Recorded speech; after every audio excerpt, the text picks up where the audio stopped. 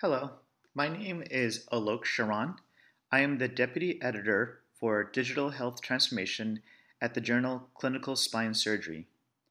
For this week's visual abstract, we chose to highlight a paper published by Mayo et al. Titled Tubular Transforaminal Lumbar Antibody Fusion is Superior to a Midline Incision with Cortical Screws for a Minimally Invasive Interbody Fusion. Moving towards minimally invasive lumbar fusion has been an increasing trend in the spine surgery community. Once elective surgery resumes, for a variety of reasons, patients will choose a surgical procedure that allows them to recover faster. It is theorized that patients will want to have their surgeries in ambulatory surgery centers over hospitals. It is not clear yet if this will be the case. One thing is clear, though, that patients certainly will want to choose a surgical procedure that results in less pain, faster mobilization, and a faster recovery. There is still controversy within the spine surgical literature on what type of approach can lead to these type of outcomes. It is clear, though, that minimally invasive surgery is trending towards less pain, faster mobilization, and a faster recovery. Fixation in the lumbar spine for a minimally invasive procedure consists of either the placement of pedicle screws or a fairly novel technique that has been called cortical screws.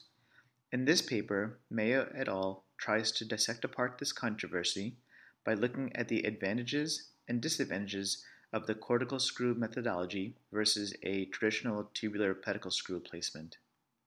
To place cortical bone screws, typically a midline incision is made.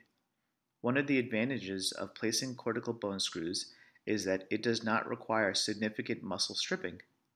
Although there is some lateral exposure required, it is not nearly as much as required for the placement of traditional open pedicle screws.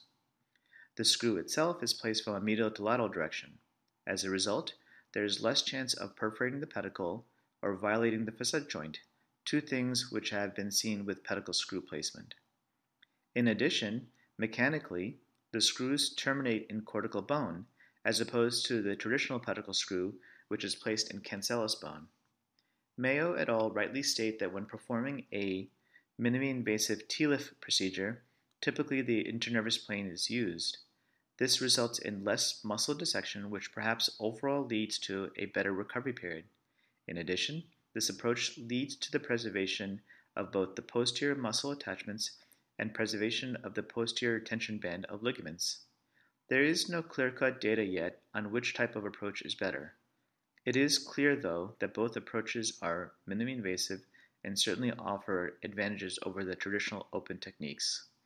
If you are interested in learning more about this topic, please consider reading the article